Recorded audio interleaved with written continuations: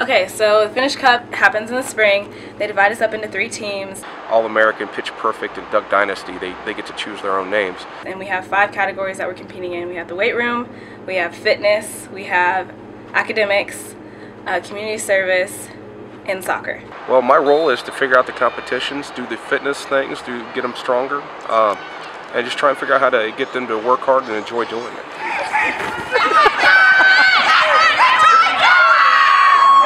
We have 3 phases. So phase 1 is just soccer and fitness. Phase 2 is, I think, soccer practice, individuals. And then phase 3 is when we start playing like spring games.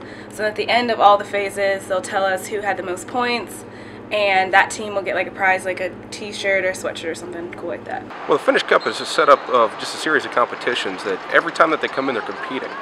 Basically trying to make sure that they're working at their hardest possible on each given day. So yeah, it's pretty cool. It's a way to keep us motivated throughout spring.